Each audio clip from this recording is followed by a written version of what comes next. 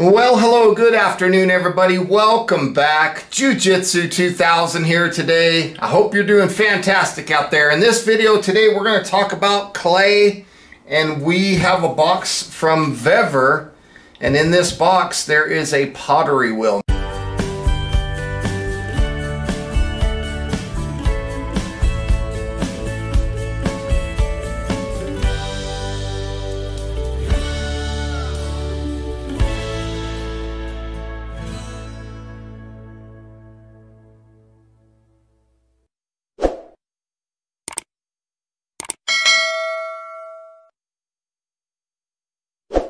I like to go out and I like to harvest clay naturally from the landscape, and I fire these over a campfire.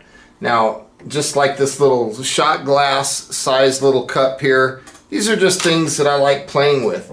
Here's one that when I got it finished, you can see my initials on the bottom. When I got it finished, I poured wax in it and made a little candle holder, and it was really cool. Here's a cup that I made, and I use the coil method when I make these little things, and some of them turn out, some of them crack. I fire them over a campfire. Here's a large thick bowl, and this one's cool. I mean, this stuff is fun. I like messing around with clay. In this little ice cream bucket is some local clay that I've harvested from the Little Colorado River, and I've already added temper to this clay. I'm really excited. When Vevor reached out and they said, hey, we have a pottery wheel, would you be interested in looking at that and reviewing it for us? Heck yeah, because I already have interest in the hobby of messing with clay. I've never done a pottery wheel before. So right off the bat, I want to say thank you to Vevor for sending this pottery wheel out for review. I'm very excited about it. Now, the working voltage is 100 to 240 volts. This has a 350 watt motor, and it has an RPM of 0 to 310 RPMs. Very cool. It's 53 centimeters by 43 centimeters by 42.5 centimeters. It weighs 118 kilograms. That's net weight. Gross weight 13.7 kilograms.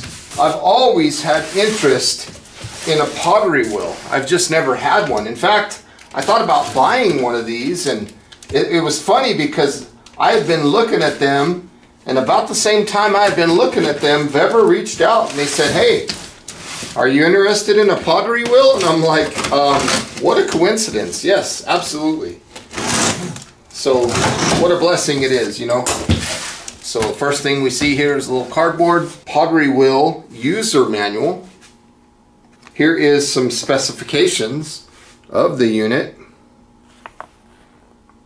It's got a breakdown, and it basically tells you the basics of throwing pottery, which I'm gonna learn. Never done it before. So the first thing we see here looks like a foot pedal. Set that down.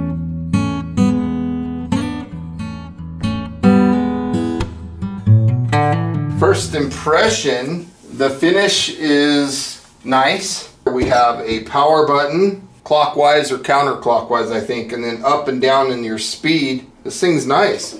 There's a look at the bottom. There's a label for you guys to read. It's probably got the specs of the unit.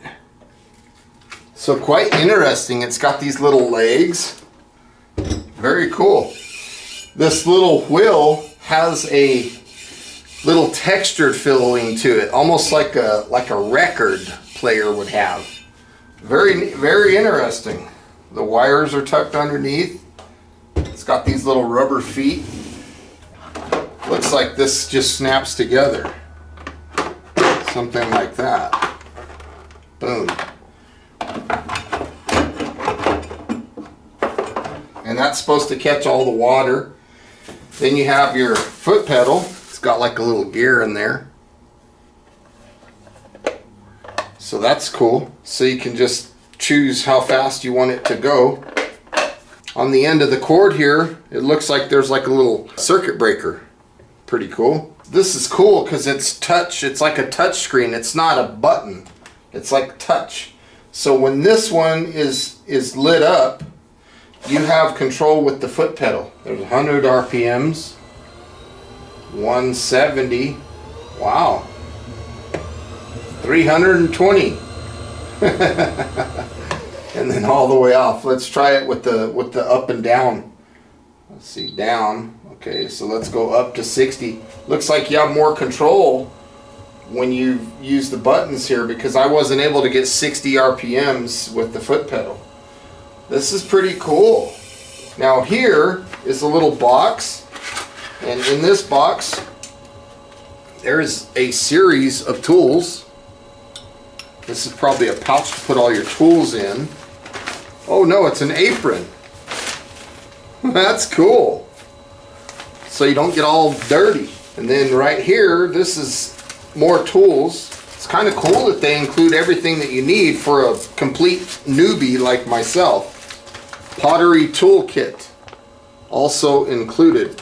Let's see how fast it goes on when you use the buttons. I like having the buttons here and that they're touch, because I'm thinking if your hands get wet and stuff like that, it's touch, so it'll probably still work. 75. This thing is really smooth sounding.